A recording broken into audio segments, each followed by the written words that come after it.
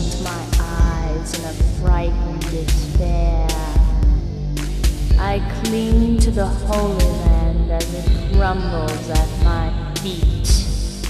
The darkness envelops me as the air becomes thin and barren. I wear the weight of a perfect world upon my back. I'm immersed in bath of blood. The thick red elixir makes me feel like a young girl. A fire-stricken forest and a lost nobleman looking for his mate. He's lost his sense of hope and feels eager to die. We lose time to trivialities, and we lose ourselves to the others that take from our souls our uncanny strength. I turn to see his eyes only to glimpse at the reaper himself with a jester's hat. Welcome to hell, my child, the greatest show on earth.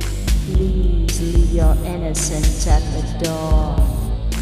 Men, children, and whores surround me in a naked orgy of madness. An old dwarf woman pulls at my hand as we enter a fiery red sea. She looks up at me as if I knew the answers to all of her questions. For a price of the little girl who once knew, I can make you the all-knowing, the all-believing.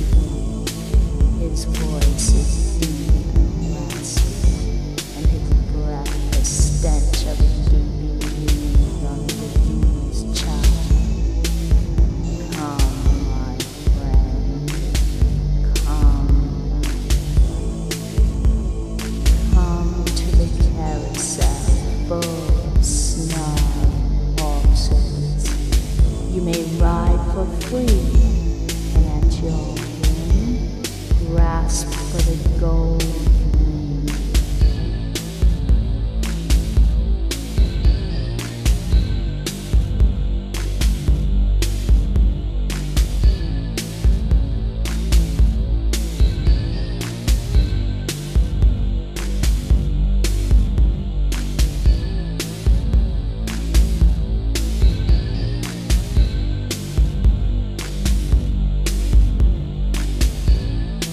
Welcome to hell, for there's no turning back. Can you see the bright shining stars glisten in my hair? Kiss my lips and taste the wound as the blood pours from my mouth. My words hurt. Safest place in